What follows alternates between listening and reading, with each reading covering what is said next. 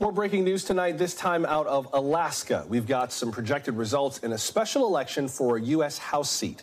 The state's former governor, Sarah Palin, was in the runoff. But NBC News can project that Democrat Mary Peltola will win the seat. NBC senior national politics reporter Jonathan Allen joins us now with more. And John, this was a ranked choice voting election, which Sarah Palin, the former governor, is blaming in part for her defeat. We'll get to that in just a second. But what does it mean that Democrat Mary Peltola will take this seat now?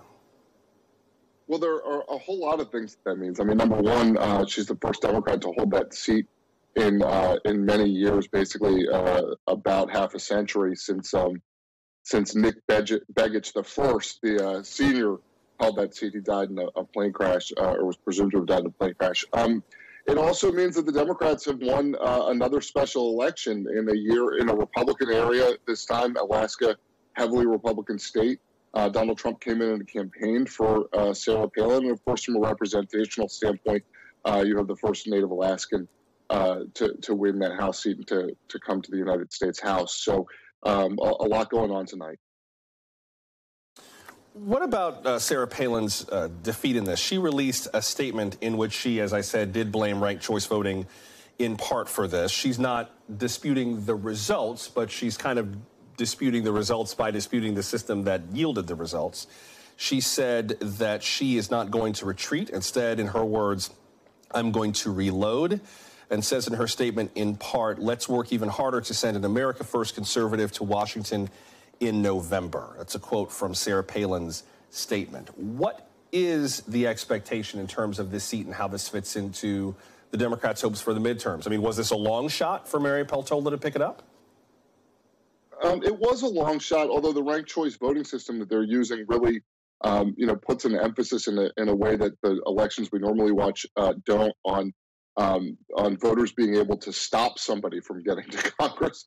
And in the case of Sarah Palin, I think that's what Alaska voters basically said in this case. These candidates are going to be on the ballot again in November. We're going to go through this process again. We'll see if they have the same view after a few months of seeing Peltola in the House of Representatives. But it will be interesting to watch. One of the benefits of this system to those who like it is that you have the ability as a voter really to, as I said before, kind of cancel somebody you don't think should be in office. Explain that little piece you just said in terms of going through this again in November. This piece of the election was just to finish the late Don Young's term. This isn't for the full 2-year term. That's in November, right?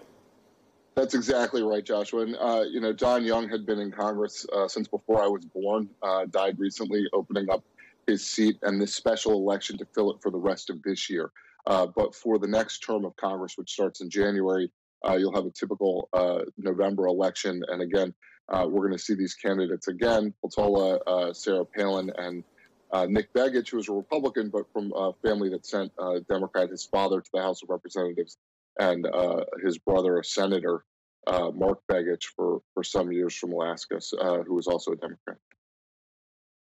Do we have a sense, John, of what the big issues are going to be or what the big issues were this time around? I mean, abortion has become an extremely hot primary election or midterm election issue, understandably so.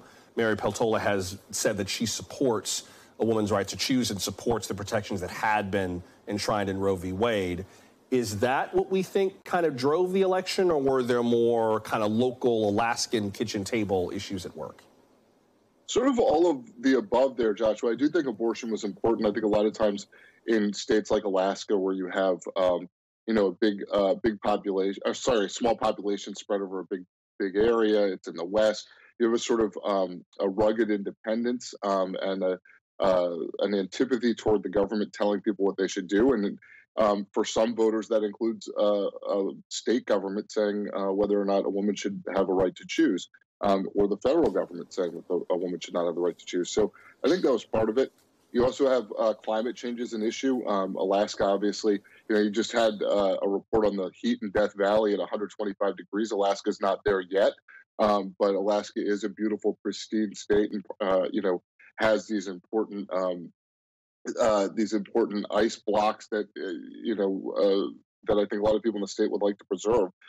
So I think there were some local issues as well as that more national issue of abortion that we talked about. And of course, the big thing here is that Peltola said she was going to work with people, that she wanted to work in a bipartisan fashion, that she had a history of doing that in the state legislature.